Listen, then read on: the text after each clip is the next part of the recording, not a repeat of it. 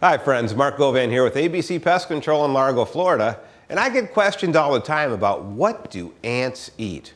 Well, they're just like us, so they're going to eat everything that we eat. If the ants are inside the home and you happen to have had a nice lunch and spilled the snack on the floor, well, that's okay because they're going to go ahead and eat whatever you leave behind. Ants don't mind. They will find a way to make do with what you leave behind. Now, on the outside of the house, if your trees or shrubs have insects on them, insects feed upon your plants and produce a honeydew.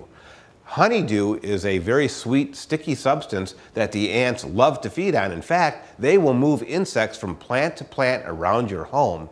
And what they'll do that for is so that they'll feed on the new growth and then again produce this honeydew, which they will go ahead and feed on. Well, if you do have these ants in the house or you have them outside the house, you got to find out what type of ant they are so that you can have the best way to go ahead and get rid of them. One of those ways is by hiring maybe a professional to come in and take a look at what those ant problems are. Remember, I'm Mark Govan with ABC Pest Control in Largo, Florida, and we want to keep your home pest-free.